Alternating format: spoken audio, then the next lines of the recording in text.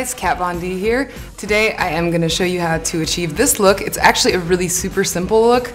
It's easy to do, and I think like out of all the ways I do my eyeliner, it's the one that I get kind of a lot of compliments on. They're like, whoa, how'd you do that cool little like triangle cutout? And they think you're a genius, but in all reality, I'm just going to show you how to do these little tiny tricks that make this job very easy.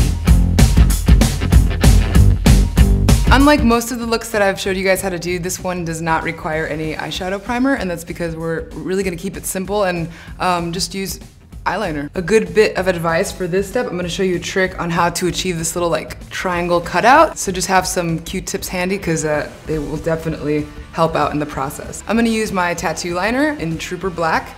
This is a really good formula because not only is it waterproof, but just the preciseness of the brush, we're gonna really put this to good use today. So starting from this part of the eye, I'm gonna kind of set the groundwork as to what the angle is gonna be. And obviously a good trick for that is just to follow the natural direction of the bottom of your lid. So once I have that done, then I'm gonna just kind of start building the shape. Starting from the center of the eye and just sliding the tip of the liner all the way to meet where the end of the other line is.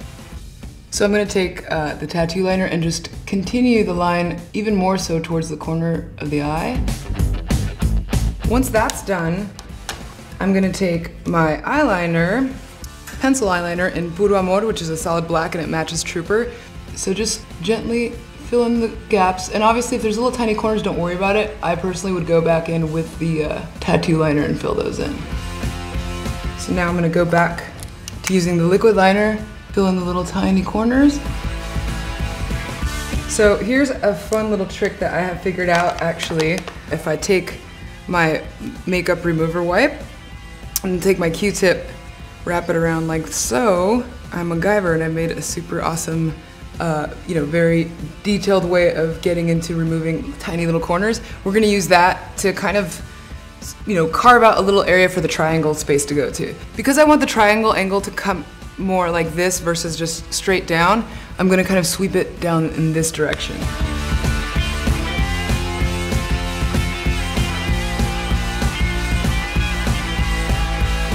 So now we're ready to define that little triangle cutout. I'm gonna go ahead and take my tattoo liner once again and carve out that little triangle area.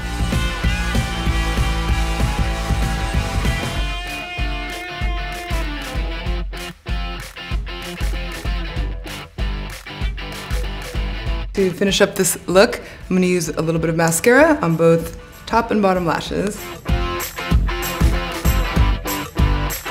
For this specific look, I chose to use a Go-Go Orange. It's my favorite neon orange. And for my cheeks, I'm going to be using just a dab of Wish, which is, it's more of a peachy blush color.